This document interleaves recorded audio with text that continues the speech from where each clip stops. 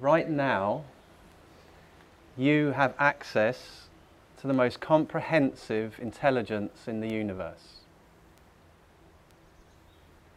Right now.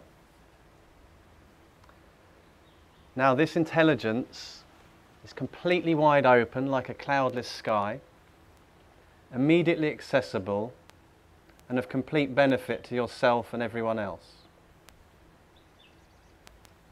Now, that's quite a claim. But what is important in this training is that you have this direct instinctive recognition of what we're talking about.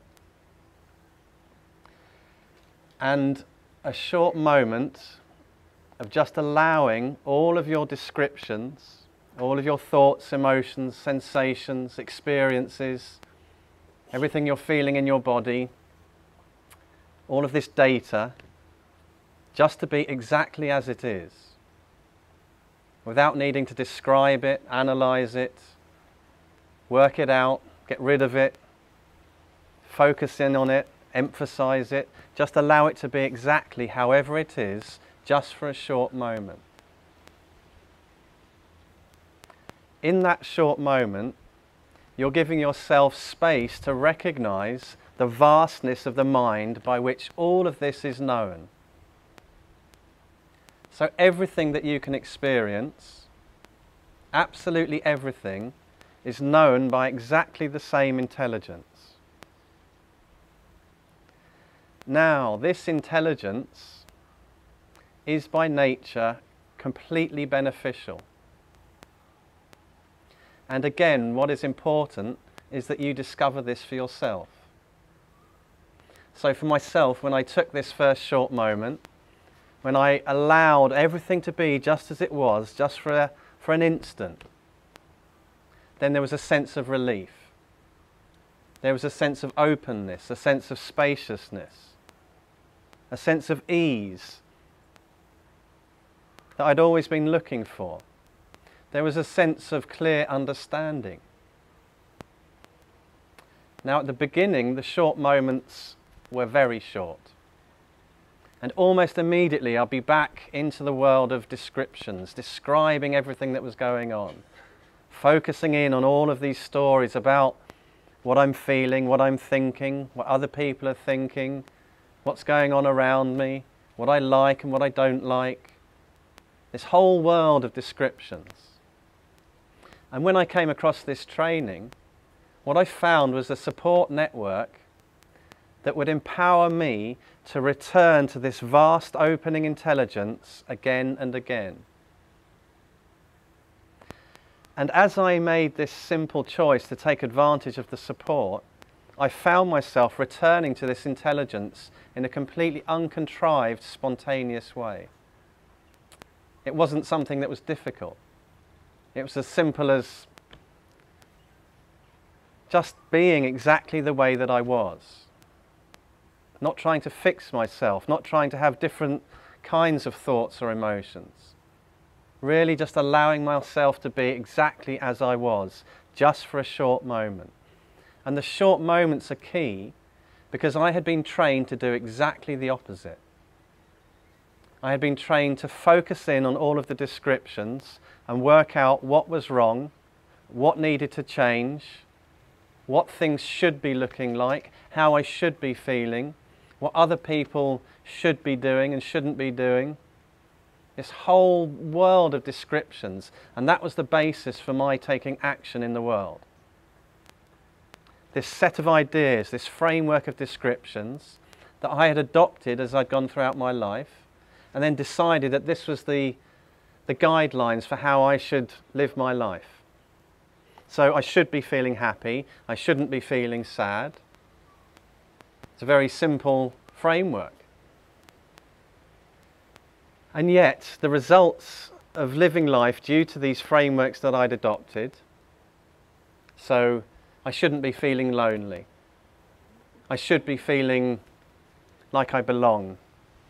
I shouldn't be feeling like I'm an outsider. All of these descriptions, and basing my actions and my behaviour and my activities on all of these descriptions, as if they had an independent nature, which means to believe that they had the power to control and inform the way that I needed to live my life. Now, as I began to allow these descriptions just to be exactly as they were for these short moments, I discovered that actually none of them, first of all, could be found to have this independent nature. So all of them, as I said at the beginning, were known by this same opening intelligence. They were inseparable from it, like this beautiful breeze is inseparable from the air. None of them could be found to be occurring anywhere other than in, of, as and through this opening intelligence. None of them. So this began to give me a different perspective on them. I began to see that it was up to me to decide what power I gave to all of these thoughts and emotions and ideas. Did they really define who I was and define how I needed to live my life and be in the world? And each short moment I took, each short moment of just allowing everything to be exactly as it was, without shying away from that vast mind by which everything was known, identifying that amidst the flow of this data, I began to see that actually I had the power to decide how I wanted to live my life. And this was it was such a relief for me for the first time, because I'd been a victim to everything that I'd learned throughout my life, deciding that I was a victim to everything that was going on, all of these changing thoughts and emotions. I had been behaving as if they had the power to control me and to control the way that I related to myself and other people, and related to the world. I'd given away all my power to these ideas. Now, each short moment I began to reclaim this power for myself, the power of the nature of my mind. And I began to apply these short moments throughout my life and rely on the support network that reminded me that I had the power to do so, the four mainstays, the support network of Balanced View.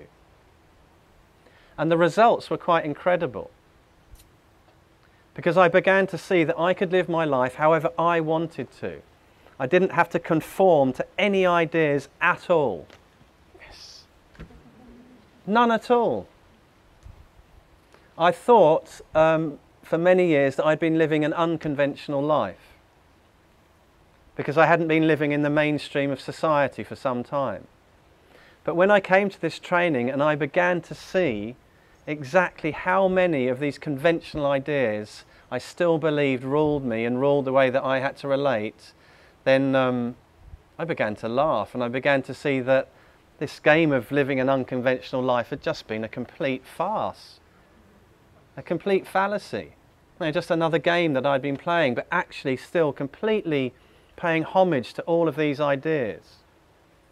Now some of them were less conventional, but they were still other people's ideas.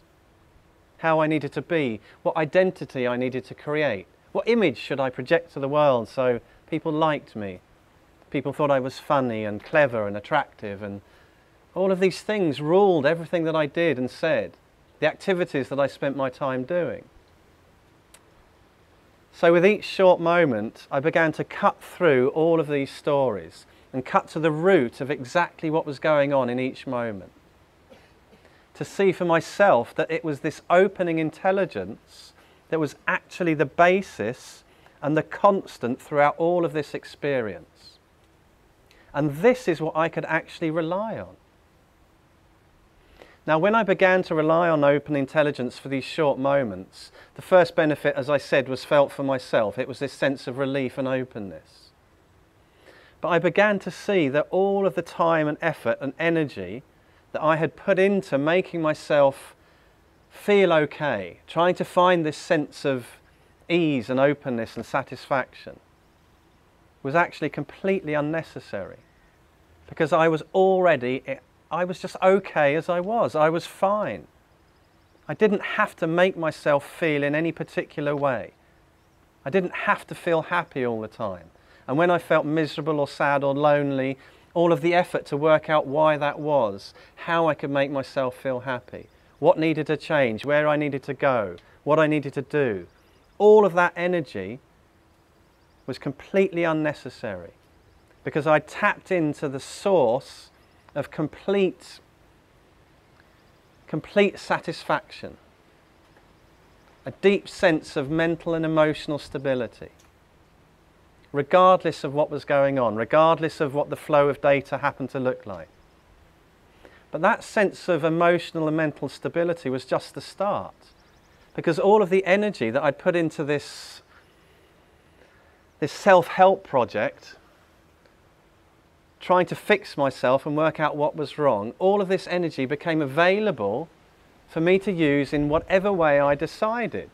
And since I was fundamentally okay, and I recognised that again and again in these short moments, and that's how you recognise it amidst depression, amidst anger, amidst irritation, amidst loneliness, short moments repeated many times until the recognition of open intelligence becomes continuous.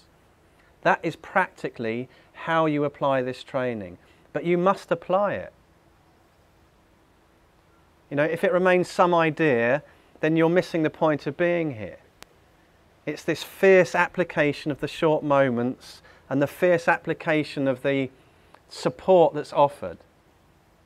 The trainer that will remind you that you have the power to return and claim this power for yourself.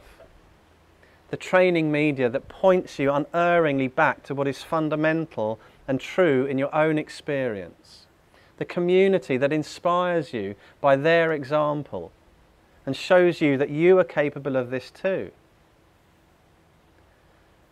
And so this intelligence that I'd discovered, that had always been there, that I'd just never noticed, I'd had glimpses of throughout my life, but never been able to stabilise this recognition, as I utilised the four mainstays, just became more and more obvious amidst the flow of my daily life. I could incorporate short moments into whatever I was doing. Whatever I was doing, on my own, with other people, feeling happy, feeling sad, brushing my teeth. It's a popular example here, I'm not sure why. But all of these daily activities, I could just return and see what was at the basis. You know, how was I aware of what was going on? And I began to see that as I allowed all of this data to be as it was, this energy became more and more available to me. And I saw that I had a choice. Well, if I was okay, then what was I going to do with all of this energy? So much energy. Look at everything that's going on for you now. Look at all your thoughts and emotions, everything you're feeling. This amazing, ceaseless, dynamic, creative flow. Look at it, it's incredible.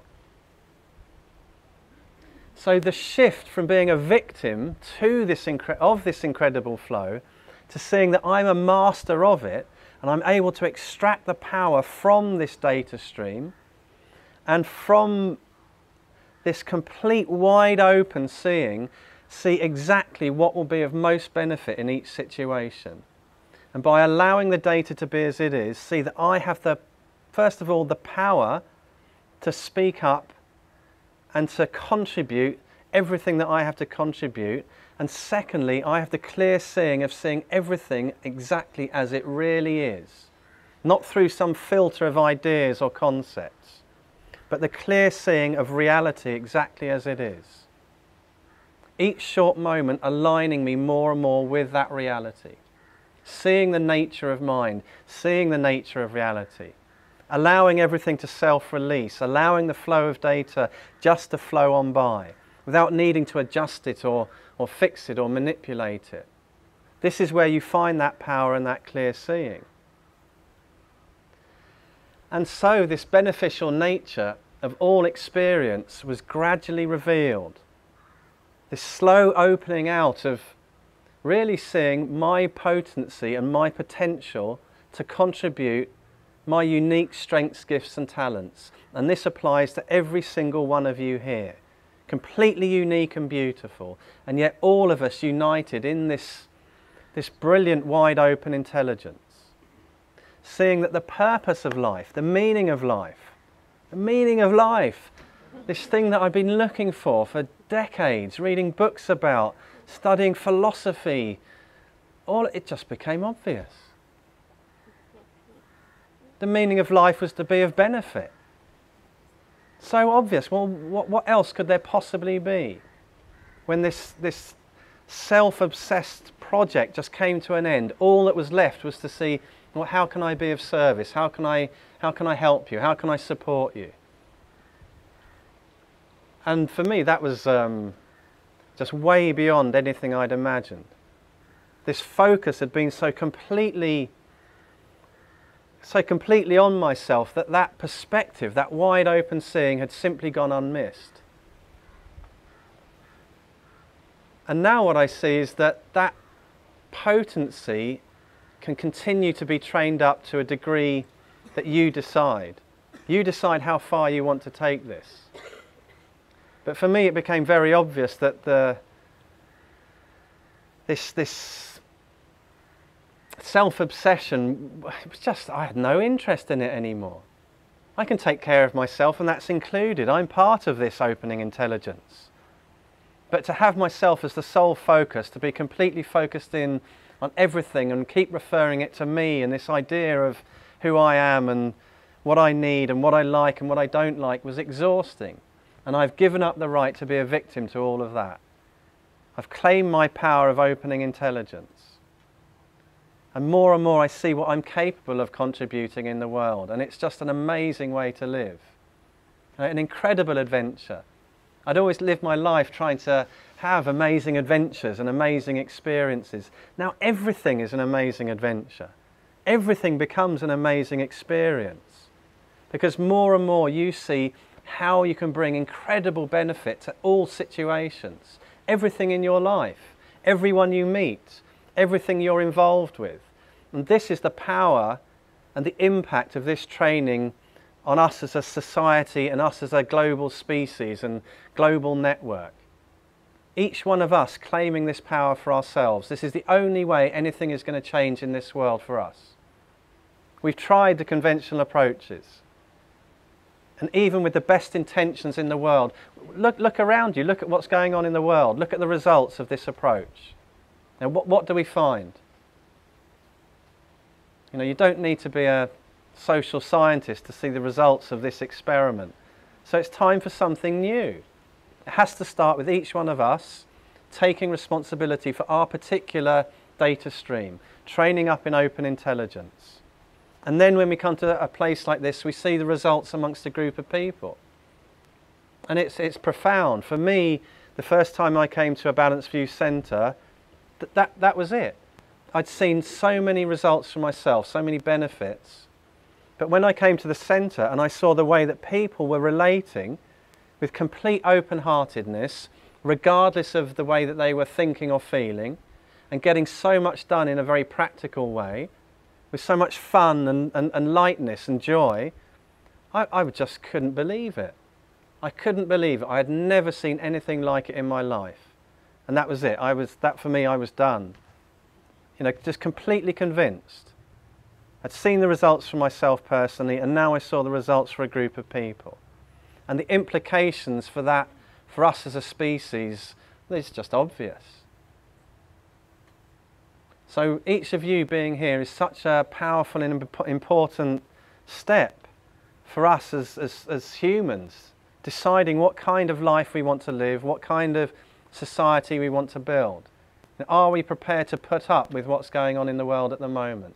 And if you're not, then make this stand within yourself. Train up open intelligence. This is such a powerful contribution, and it has to start with each one of us. You know, we can't give away this power and say, well, when somebody else comes and sorts things out, when this great leader arrives, or I think most of us have given up on the politicians.